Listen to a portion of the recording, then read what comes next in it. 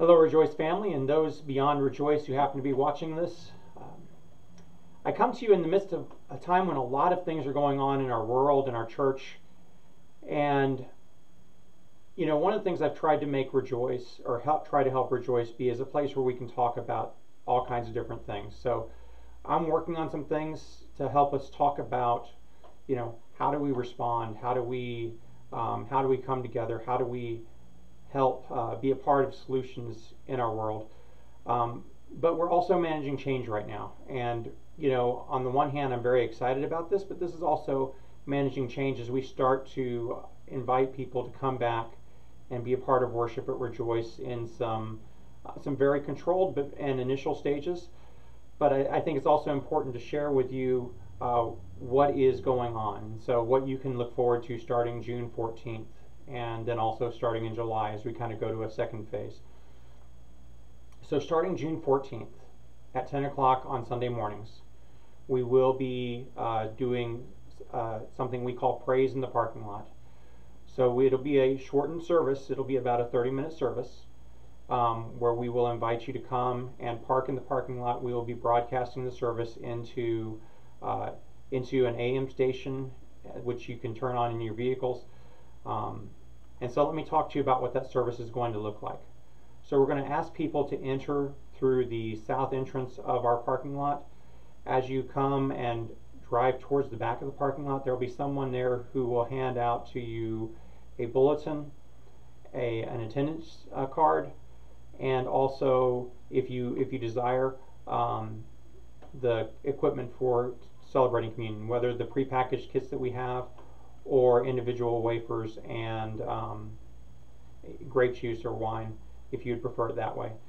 You're also welcome to bring your own bread and your own, grape juice or wine and glasses and celebrate in your car, and that way nothing has to transfer between hands. But you'll receive that as you come in. We'll invite you to come back and park in the back in the side lot of Rejoice. When 10 o'clock starts, the worship team will begin playing music. They will be inside. It'll be broadcast through your speaker's eye, and an assisting minister will be outside. And we will either be up behind the youth room or walking along the sidewalk, trying to, again, there's going to be some things that we learn as we do this, but trying as much as possible to be able to interact with you. The service will end with communion, and you'll be invited to take communion in your vehicle.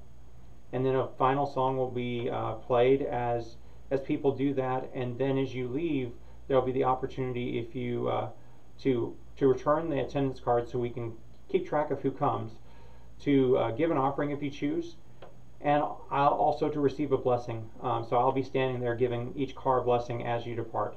So that's going to be what happens in June. In July, we're going to add to this the opportunity for a traditional service inside. That will be at 8:30 in the morning. We are going to, again, it'll be a slightly shorter service. There's some things that we're doing to keep everybody safe that should make the service 40 minutes, 45 minutes at the top. That also gives us time to transition to the outside service afterwards. In the midst of all this, we are going to, as we do an inside service, we are going to scan temperatures. We are going to require you to wear a mask. We are going to, if you are not feeling well, we are going to ask you not to come to that service. Again, we still consider this a very high risk disease, and we want to do everything we can to possibly keep you safe. We will continue to do our video services. I know that there are members of our congregation who will not be able to even feel safe coming in their vehicle. And I also know that there are others who, worshiping and coming and wearing a mask, they would rather stay at home. And I'm okay with that. So we want you to have options for however you're best going to be able to worship. We also want to be able to continue to meet people where they are. I know that there are people who have watched our worship or been a part of our community in these last several weeks who have not been a part of our regular worshiping community, and we want to continue to make that the worship that we do, the resources that we have available for everybody at this time.